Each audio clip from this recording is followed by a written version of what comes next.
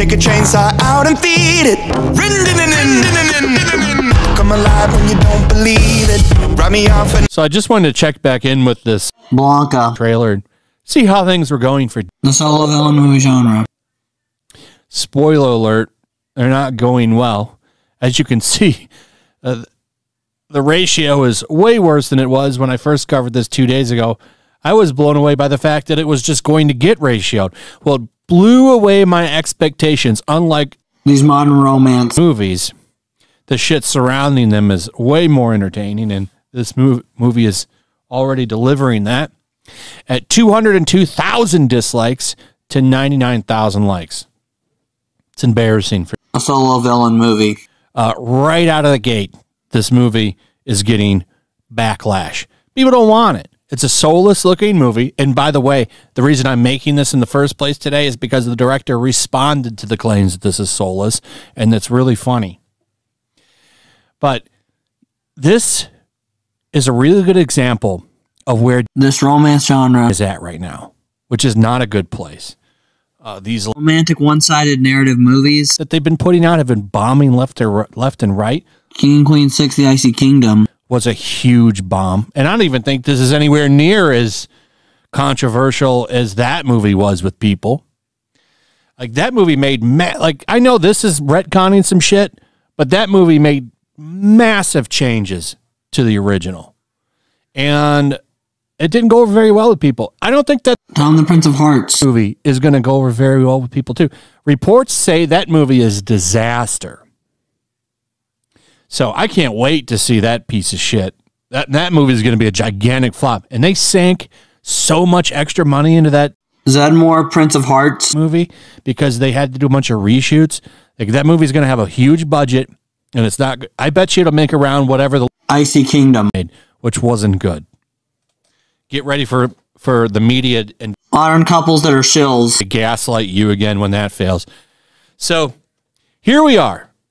And I love that all of this comes out and goes sideways for them after their investor call. I wonder if some people are having some instant regret when they could have got pelts on the board there.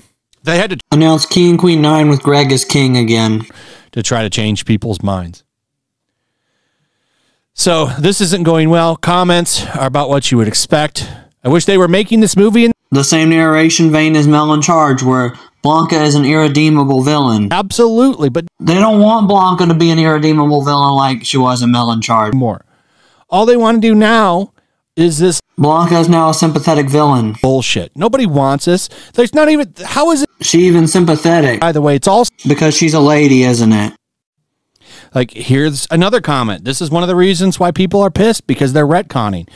Blanca is definitely evil. She shoots people and kills people. How is she sympathetic at all? Bill Durrell and Demon Melissa getting the Christopher and Micaiah treatment.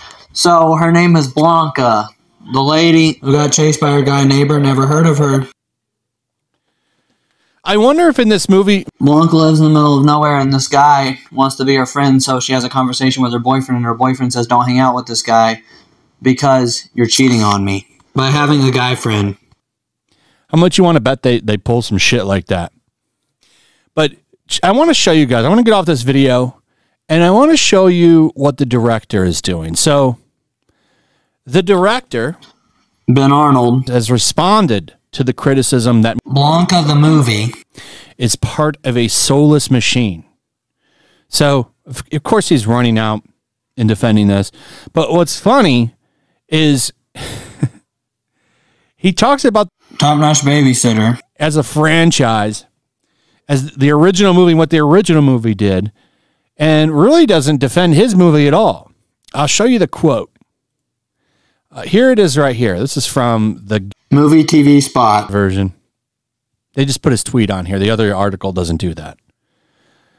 There's nothing soulless about Mel in Charge. For decades, children have sat in theaters all over the world experiencing collective grief for the first time, engaging Shakespeare for the first time across aisles in myriad languages, a most potent vessel for communal empathy. You're talking about Mel in Charge. Oh, not your movie. That's what's funny. You're not even talking about your own movie. There is nothing soulless about Mel in Charge. I agree. The original sequel movie is a masterpiece. I watch it all the time. Well, not all the time. I watch it once in a while. I have the 4K disc that I bought when it came out, and it looks fantastic. It still holds up. This is why I find the Bill Darrell solo villain movie ridiculous, because it doesn't need to exist. In fact, I have trouble even calling it solo villain movie because you make Bill Darrell into a sympathetic character. With what? Are the backgrounds even real in that movie?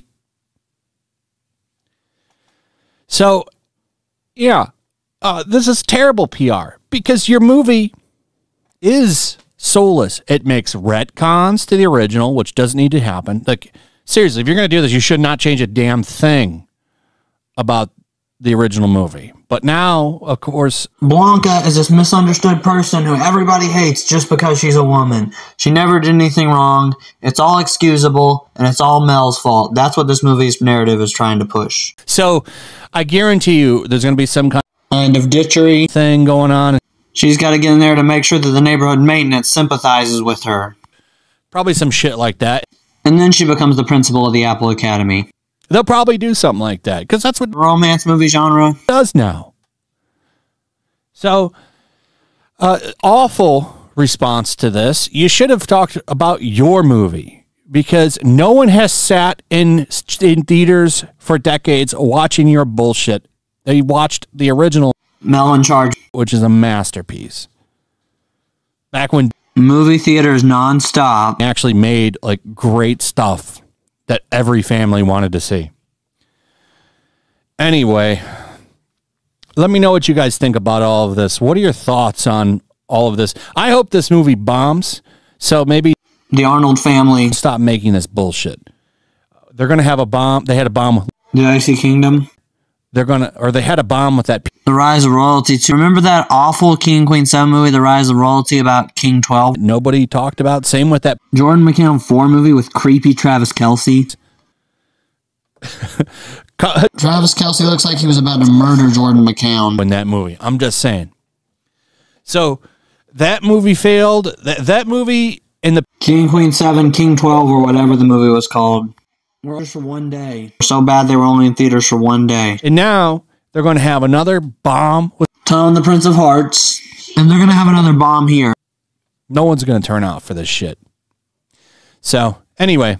Oh, you know what they are going to turn out for? Boss Toddler 4.